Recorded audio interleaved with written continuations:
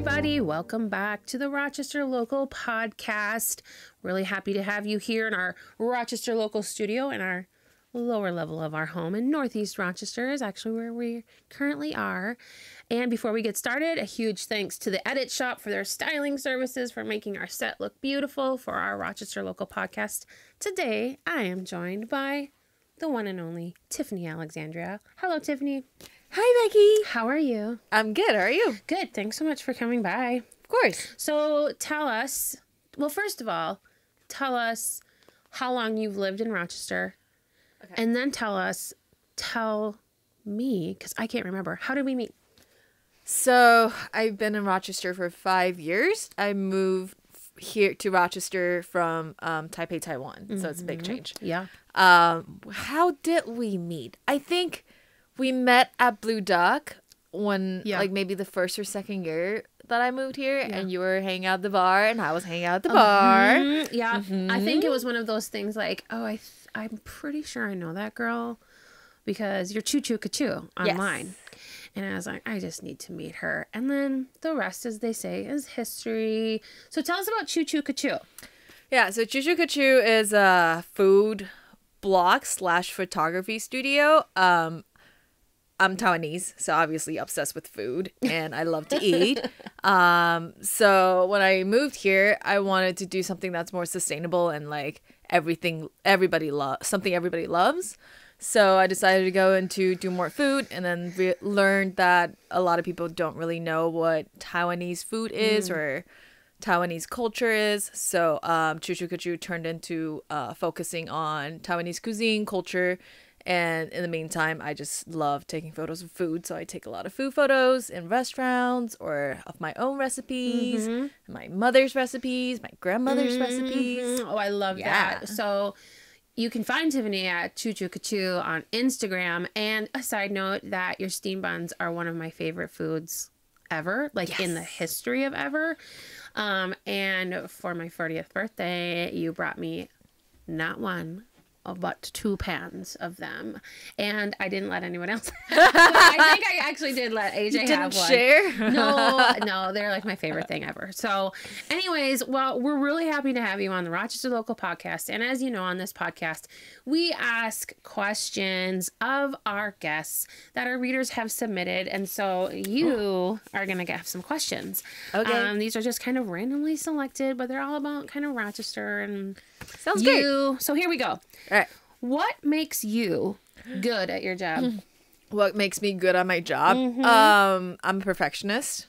So that's like a blessing and a curse, right? It is a blessing and a curse. So I am very food obsessed, obviously. So I want to dig into all the little details, and I want to know everything about everything that I'm shooting or like recipe creating. And I also am blessed that I grew up in Taiwan, which is very diverse. Isn't really the word to use, but also is. We have a lot of influence from around the world, and I grew up in the largest city, so like been exposed to a lot of things, and I'm just always curious to learn more. And attention to detail, sometimes I don't care, but so you can really let it go when you need to, maybe. Right? And I study design, so that's a bonus too. That is a huge bonus, and I think for the readers too, or the viewers, the viewers, we should let you know that Tiffany actually orchestrated and organized the night market. So if you were able to go to the night market last summer or the summer before, that was all Tiffany. So we have her to thank for the excellent event. So, okay. Fitting question. What Rochester event do you love and why? Obviously I'm biased, but I love the night market because during COVID, I wasn't able to go home, wasn't able to travel home. And I really, really, really missed the night market. Just the food and the people and just the vibrancy of a market in the evening like that. Yeah. Just has something magical about it, right? So I love the night market, and I was really happy the way it turned out and how the community Rochester came out in support, and that was Beauty really heartwarming. loved that event for sure. Loved that event. And I loved the emphasis on smaller, more diverse vendors that you really worked really hard. You personally would work with these people to figure out how they could vend their foods and these sorts of things. So that was really exceptional. I think it's, to me, I wanted really to show what Rochester is. Most of our vendors you don't really see around Rochester, but they all live here, right? This is our community. And I just wanted to put them on a larger platform, so everybody sees them and appreciate them and know that their ideas are worth it and people will support it. Absolutely. It was the best. Loved it so much. All right, next question. Best Rochester adventure you've been on? Best Rochester adventure I've been on in Rochester, or surrounded. Like say like 30 miles. 30 miles. I don't even know how far 30 miles is. Like to Red Wing, probably. Oh, okay. And then maybe down to like Spring Valley, maybe. Okay. Yeah. Oh, best Rochester adventure. That's a hard one. There's so many. And you like adventures. I love adventures, so I'm always looking for new adventures. I think maybe going to farms. Oh yeah, that's great. That because that makes sense. Because I love food and I want to know where food comes from and who grow these food in the local community, right? Yeah. And when I worked with Rochester Farmers Markets, I got to go on inspections. Sure.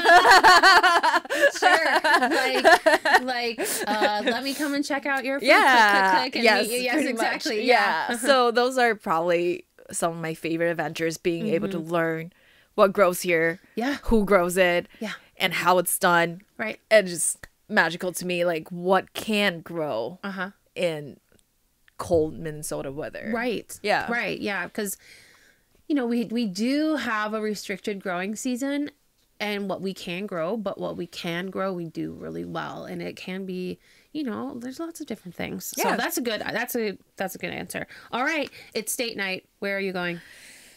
Date night. That's a hard one. This one's hard. We work too much. Yes. You're always...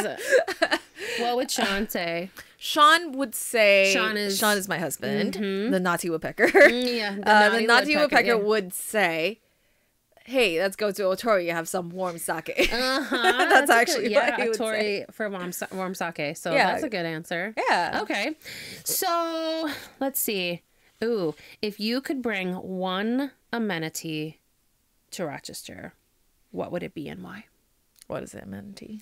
Like a service or an attraction or a restaurant or... Oh, that's hard. Yeah. There's so too many things that I want. So, okay.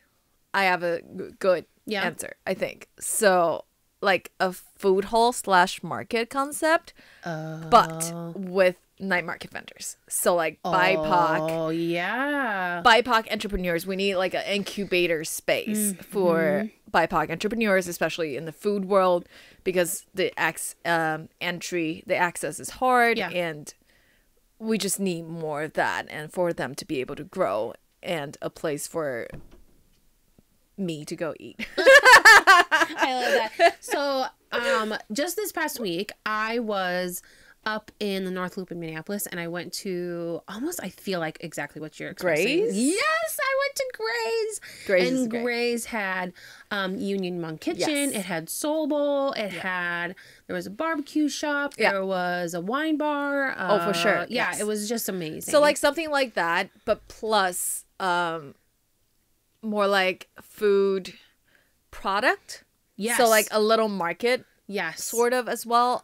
Just so like people have shared commercial kitchen space. Yeah. Yeah. But also have like food stalls that ready to eat food. So they can produce their food product in a commercial kitchen to sell, to distribute, and also have ready-to-eat food. It's a great idea. Let's make that happen in Rochester. All right. Yeah. Yeah, you and me. Let's just do it. Let's just do it. We've got loads of free time. Need money. I know. Okay, so this is a good one. What's your go-to karaoke song? Oh my God. Do you do karaoke? We can skip the question. I don't think I have a go-to. I can't remember. It's been so long. So maybe we need like a good like Asian style karaoke bar. Yeah, we need like a KTV. Yes, that's what we need. That like would be really it's been great. 5, 6 years since I've been to a KTV, so I don't know how to answer I that. will say though that the karaoke scene is totally warming up in Yeah, I Rochester. know. There's at Charlie's and at Thesis I know. and a couple other I places need an article too. about it. So maybe we need to go and and then you need can to just go. determine what your go-to. Okay, yes. All right. Okay, we're going to do one last one. Okay. What is one random or eccentric fact about yourself? I have too many. Choose one. Choose one. The Rochester Local Podcast is sponsored by First Alliance Credit Union. First Alliance Credit Union is Rochester's original credit union and has been helping the members of our community achieve their financial goals since 1932. Today, First Alliance Credit Union serves almost 20,000 members across the 5 southeast Minnesota counties of Olmsted, Dodge, Goodhue, Wabasha, and Winona. Anyone who lives, works, worships, owns a business, or attends school within these 5 county communities is eligible to open an account at First Alliance Credit Union. Depositing $5 is all it takes to open your account at First Alliance Credit Union. You can learn more and open your account online at firstalliancecu.com or visit one of their 6 local branch locations today. First Alliance Credit Union is federally insured by NCUA and an equal opportunity lender. I'm actually an introvert. Oh. Are you one of these extroverted introverts? Yes. Yes. I am. What's a technical term? I think they call them an ambivert. Really? Have you heard about this? No, I haven't heard about this. I guess it's like where you're an introvert, but you can present yourself as extroverted when need be. Yes. Would you say that's what it is? Yes. 100%. So you recharge at home, being alone. Yes, I recharge at home, and when I tell people this, that I get really anxious in crowded places. And I really don't enjoy going to crowded places. And then people will tell me, but you organize a night market and there's so many people there. I was like, yeah. About that. So you needed a lot of rest time then. Yes. Yeah. Well, okay. So we learned all about you and really... I mean, that makes a lot of sense. Especially, I love that answer about going and seeing the farms. But so another thing that we want to do on the Rochester Local Podcast is we want to go back in history. Ooh. You know, we're talking about how we live as locals now. Yeah. But I want to talk about how people lived as locals back in the day. So my mom, Chris Weens, who is a historian. She loves history, has studied it, you know, family trees and ancestry and these sorts of things.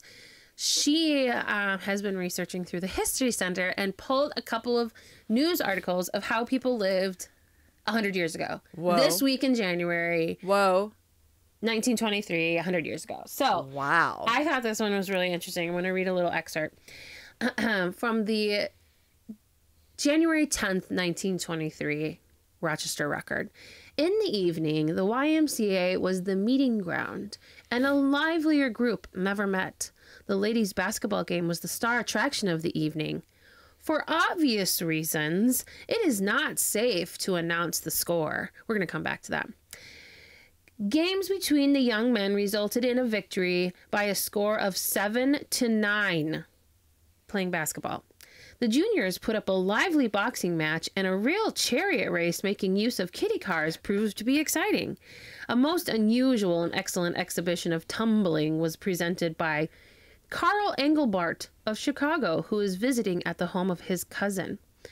Okay, so I feel like there's a lot to unpack there. Yeah, so it's a big sports event, it sounds like. Apparently. More than just basketball. Yeah, so it was like at the YMCA, and probably not the location that it was just at. Yeah. I don't know where my mom, I guess my mom could figure that out. But so they had basketball, kiddie car races and a tumbling exhibition, all just like for young people, boxing. But I think the two things that stood out to me was the basketball score was 7-9. How because we've got basketball scores that are like way up there in like the hundreds, right? Or like at least the upper. The rule change sometime. But I think the one thing that's the most interesting to me is that they couldn't report the score of the ladies' game. For obvious reasons. For obvious reasons. What did it say for like did it say anything about safety? No, it just says for obvious reasons.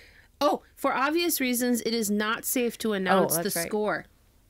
Why do we not think it was safe? Was there a massive crosstown rivalry between the women? And the men? Oh, maybe that is it. Oh my gosh. Women can score higher than men? I don't know, but I kind of love this idea of like just like a sporting event. Like, hey, come on down. We'll do a pickup game of basketball. We're going to put grown adults in mini kiddie cars and like race them around. A boxing match. Sure. Sounds great. Honestly, sell some food, sell some drinks. I'd go to that. I totally would too. Yeah. Are there any boxing matches that goes on in Rochester currently? I think there's MMA that comes to that's the Civic Center, but that's different. There's no boxing matches. I just imagine like those old school posters of the guys like, hey, stick them up, you know? Yeah. So we'll have to figure that out. But okay, before you go, we want you to put your sticker on our sticker board. Okay. So from last episode, we had, that we put on the Rochester Local sticker. This one was created a couple of years ago when Rochester Mom, now Rochester Local, sold merch, and it was created by my husband AJ. So that was the first sticker. So talented. I know. It's my favorite Minnesota sticker. It's good old AJ. The mugs too. I still love the mug. I drink with it every day. It's huge. Probably because I like that mug because it's like a 16-ounce mug of coffee. Yeah. Yeah. So, more coffee. All right. What's your sticker? What are you gonna add? Any sticker. Any sticker. I have so many though. Okay, fine. I'll put my... While she's looking, if anybody wants to send in a sticker, we can send it in to me. We're going to fill this whole board full of stickers. Local businesses, organizations you want to promote, you can send your sticker to Rochester Local 2209 5th Avenue Northeast, Rochester 55906. And send it in, and perhaps we'll talk about it. Let's put a Chateau sticker on it. Ooh, perfect. Okay, tell us about the Chateau. So the Chateau is a historic theater in downtown Rochester, and I think it's super cool, and I love the marquee. Everybody loves the marquee. Yes, everybody loves the marquee. It's gorgeous. It's right in the Peace Plaza. Yeah, it's right in the Peace Plaza, and they just reopened it. So there are more programmings and events coming up. Yeah, for the Chateau this year. Threshold Arts is in there. Yeah, Threshold Arts is managing it. And I drew the art of the marquee. Oh, well done. So people can write their own messages on it. Oh, fun. Yeah. Oh, fun. Okay, so slap it on the board, and then we'll have to have you leave a note before you leave. Oh, God. You got it? Yay. Okay. Anywhere? Yep. Put it right on. You. Awesome.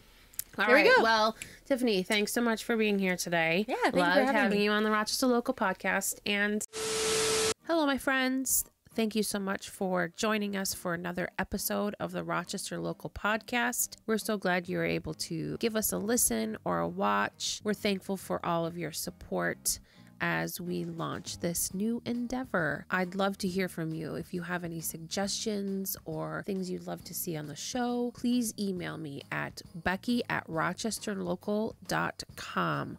I would love to hear from you, hear what you have to say. This upcoming weekend is February 10th through the 12th, and it is Love Month. We're definitely seeing some more activities on the calendar. Upcoming this weekend, February 10th, there is a Galentine's event at Janky Gear from 4 to 7 p.m. Janky Gear is an outdoor equipment and clothing consignment shop right on Broadway. Super fun shop there.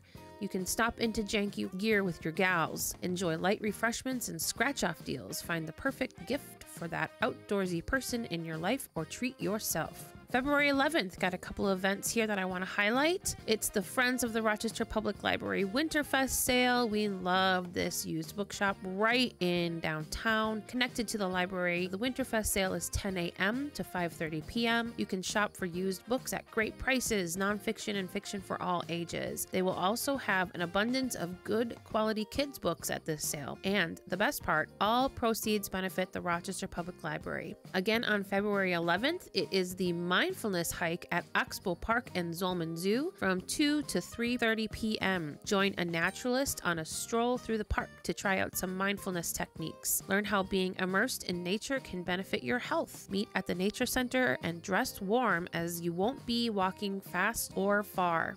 And another event on February 11th is the Sweets and Sweats at Little Thistle Brewing, 12 p.m. to 8 p.m. Little Thistle's partnered with McKay Sweets, Sauna Life, more on that in a second, and Fire Brick Bread to bring everything you need all in one place. McKay Sweets will be holding a cookie decorating class, and then Sauna Life, which is Rochester's only first, I think, mobile sauna, will have their mobile unit at Little Thistle so you can have a relaxing steam with your loved one. Super excited about that. I'm starting to see lots of sauna life around on the socials, so make sure you're looking out for that. And then of course, Fire Brick Bread will be here at Little Thistle serving up delicious pizza all day. One last event on February 11th that I want to highlight is the Dinner on the Bluff towards a Minnesota driftless hiking trail. That's going to be at Eagle Bluff Environmental Learning Center down in Lanesboro. And this is super cool. I want everyone to know about this. My friend Marty Walsh is the quote unquote instigator behind the Minnesota driftless hiking trail. And he's going to speak on the effort to develop a 110 plus mile backpacking focused trail from Chatfield to the Mississippi River through Minnesota's Bluff Country, also known as the driftless area. Marty's going to cover the history of the effort to build a trail in the region, as well as why the group sees such a demand for more long distance hiking in the area. This is a really cool concept. I'm super excited for Marty and all the work that he's really been putting towards this driftless hiking trail. It's really going to be a backcountry style hiking trail, exploring the driftless bluff country, and really inspired by the Appalachian Trail, Superior Hiking Trail, Ice Age Trail, and others. They're really in the early stages of development, so if you head to that dinner, you'll be able to hear more and support the efforts of Marty Walsh and others in that Minnesota Driftless Hiking Trail. All right, that's it for this event's weekend highlights. There are tons more events. You can see them on our calendar. That's rochesterlocal.com/calendar. You can also submit your events. That can be rochesterlocal.com/calendar/community/ad. You can add all of your events for the community, and make sure you check out our calendar. It's got a lot of events. Usually there's at least 25 events listed for the weekend. Tons of fun things to do. We'll be highlighting events every week, so make sure you get your event on there for a chance to be highlighted. Thanks so much for joining us here at the Rochester Local Podcast. We look forward to seeing you next week.